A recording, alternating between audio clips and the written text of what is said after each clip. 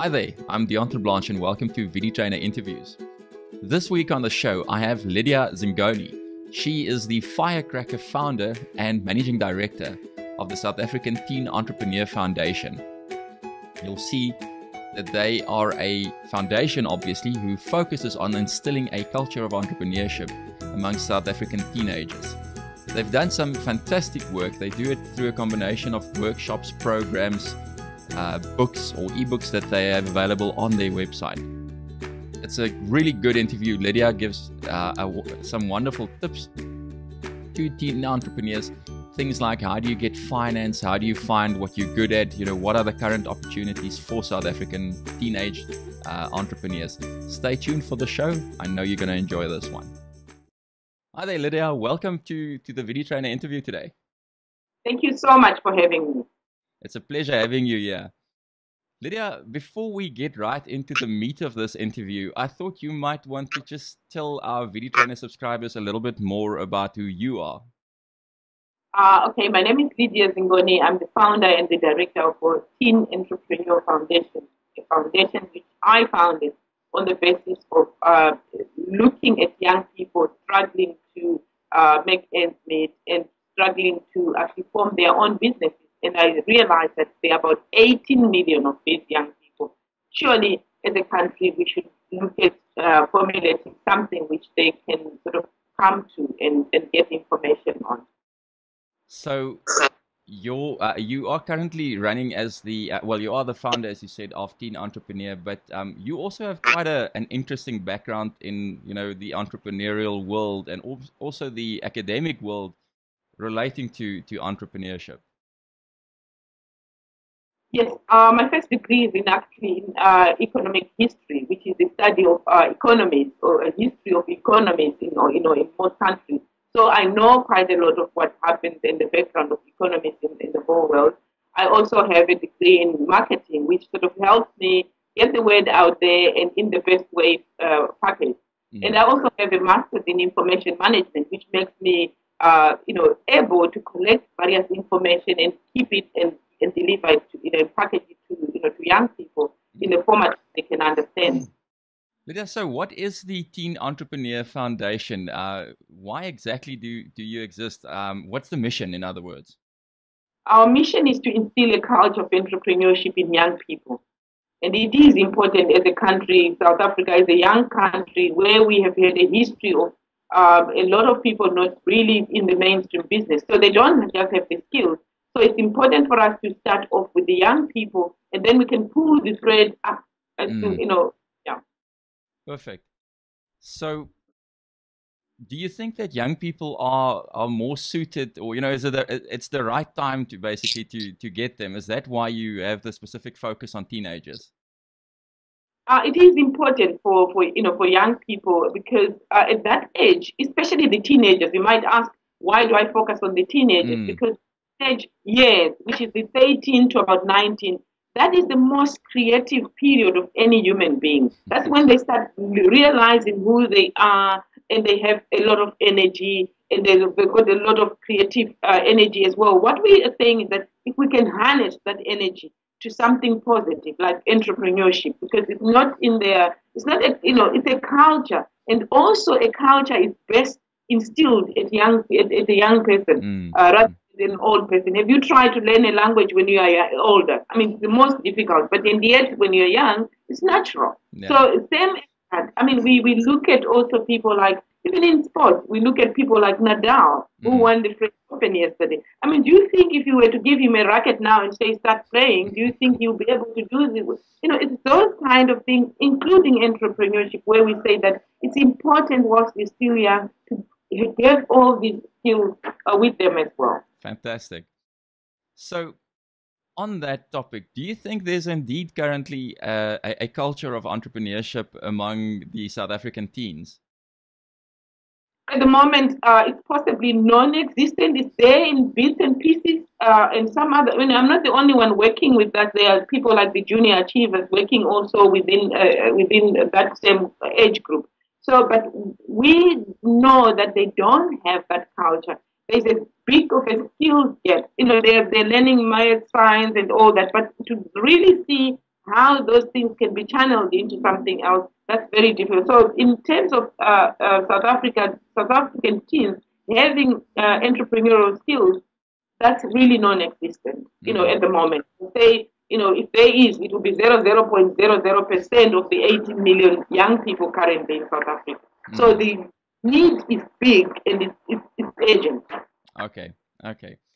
So what do you think would be some of the, the challenges then facing some of our existing or our potential teen entrepreneurs at this stage in this country? At the moment, it's mainly the skills gap. They just don't have the skills. Some of them don't have the money, and some of them just don't realize the importance of that. So it is important as a country or as a nation to sort of focus and say, look, why you are learning all this and why you're doing all this, there is where you can use your maths creatively. If you start introducing entrepreneurship at a young age and they know that they've got to trade, surely they are going to be more enthusiastic when it's a maths lesson. If you tell them that maybe do this and maybe it's computers, they're going to be more inclined to learn more because they can see the practical implication of what they're learning. Yeah. So you would say that they need to start focusing or paying attention in the maths class, the science class, and the computer class, and then get the skills essentially. Whatever they are doing, because they can always channel that into their business. Some of them, obviously we try also at that age to harness their passion, their talents, their skills. So when you are still young, when you are still in touch with those, what you are really good at, grow up and life happens. You drop all that. Some people say, I was so good at knitting, I could do it when I was, closing my eyes, but I can't do it now because we never developed that talent. So what we're saying is that as young people now, they've got skills, they've got talent, they're learning. Let's see how we can use those skills and turn them into a little business to thrive in one. Fantastic. Now, you briefly touched on funding as one of the challenges facing our teens, and I cannot agree with you more. I think that's a challenge facing any entrepreneur in this country. I know that through your foundation you have a specific program dealing with funding in much more detail, but what do you think are the basics of funding, of a teenager getting funding for their fledgling business? How would they go about that? What ideas do you have for them? Yeah, at the moment, even as a country, we don't have until you're about 18. Obviously, then you can access on your own the funding. But when you're young like that, maybe you're 12 years old, or you're 10 years old, or you're 12 years old. It's easy for you to be able to appeal to your relatives, to your support structure to get that kind of funding. Usually, not really talking of a lot of money because they're starting small. So okay, start where you are, ask your parents, ask your friends, if you've got a great idea, and also come to us. We can, we do have people who come and ask us and say, do you have young people with good ideas? And we can channel those ideas and those businesses to those angel funders. And the sky is the limit. The money is here in South Africa for people with great ideas. So first and foremost, is to get yourself a good idea, and we help you do that. Okay. Yeah, I cannot agree with you more. I think sometimes entrepreneurs make too much of the funding challenge. They think huge numbers, and whereas it's best that they start, as you said, smaller and focus on what they can build up rather than go out for the full Monty, so to speak. They don't have to start big. And if I can cut you, money is just one element of the business. There are which you need to know. There are skills which you need to have. And once you have those skills, and you can show that you do know what you're talking about, money is it can always be found. I hear you. Yeah. I hear you.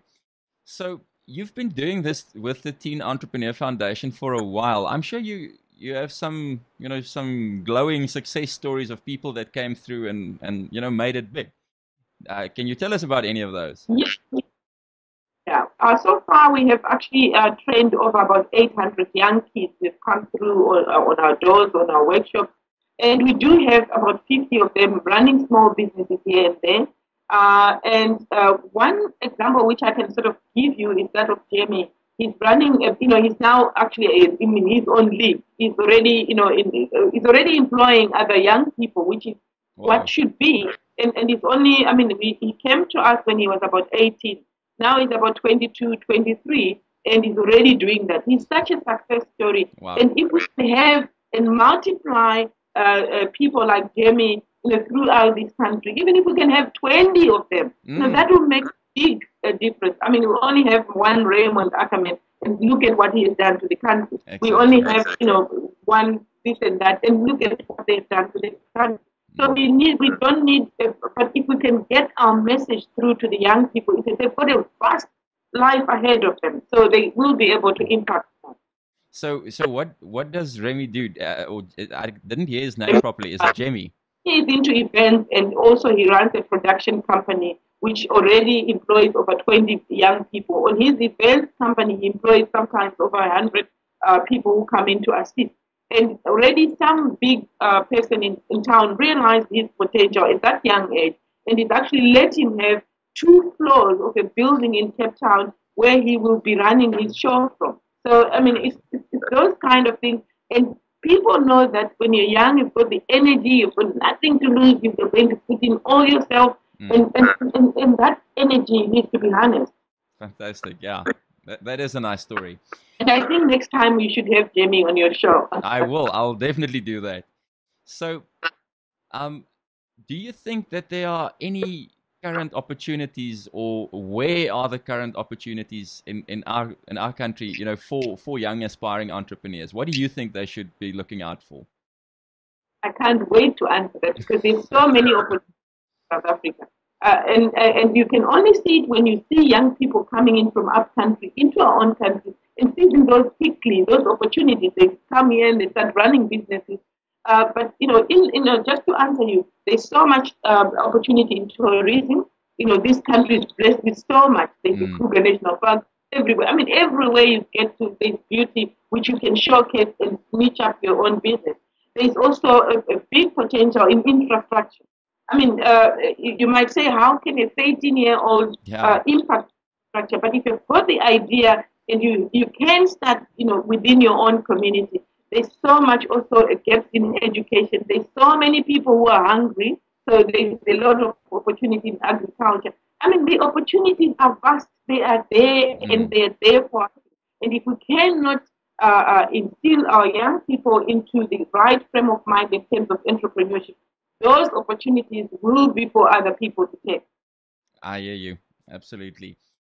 Okay, so you, through the Teen Entrepreneur Foundation, you run a number of workshops and seminars and things like that to instill this culture of entrepreneurship. What are those, and what do you have currently, running and coming up? What we have is a fundamental course which we run, which is called Awaken the Giant in You, Business Idea Generation Workshop, because we realize that if you don't have a good idea, it's no use running a business. So the first and fundamental thing is for you to create how do you come up with a business idea? Because most people have got the money and they say, tell me what should I start off with. The idea should be from you, and we train young people to start thinking how they can come up with business ideas. And this could be through their frustration. I'm frustrated going to school because there are no buses. It means that there is need for in your area for transport. That is the business area. So and I'm good at writing and drawing, but what can I do? Maybe start in an art studio, and you can see I'm good at gymming. What can I now use those energies for? Create a small gym within your street. There are so many things which you can do. So we do that. And then obviously, once you've got an idea, then the business planning session comes in, the marketing comes in, leadership needs to be built in. So all those elements, but they start off as once you have got an idea. And we do all those workshops. We also have online resources on our site, which people can buy online, and you don't need to come to us, but you can get and you can ask us questions, and we'll be able to answer you. Okay. And where are you to be reached online, so that they can get to your shop and buy these books and things? Okay. The shops are on, it's online, www.teenentrepreneur1word.co.za. You You can also see us on Facebook and on Twitter. So you can tweet us, you can Facebook us, and we also have a big opportunity for membership, because once you are connected with us, you get more information. We can continue to talk to you through our various platforms. Okay, so they can also get a membership from Teen Entrepreneur and join as a member and get some benefits then. Yes. Okay, fantastic. Sorry, I interrupted you there. No, I'm just saying that's definitely the way to go. Okay. Lydia, this has been great. I think your foundation is absolutely wonderful, and it's inspiring to hear the work that you've done with our young people. All the best and good luck forward. Thank you so much for having me, and I appreciate this opportunity to talk and to express what we're currently doing at Teen Entrepreneur Foundation. Thank you. Fantastic. Thanks.